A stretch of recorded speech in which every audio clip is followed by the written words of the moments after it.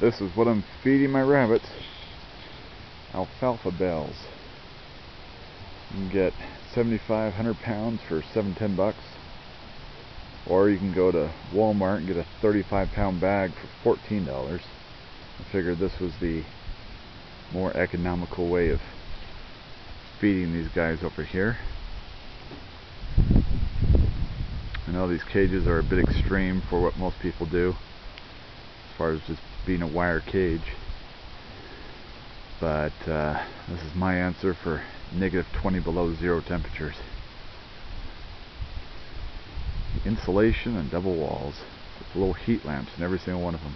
You can just run an extension cord out to this one, and then they're all linked together, so the whole thing is powered.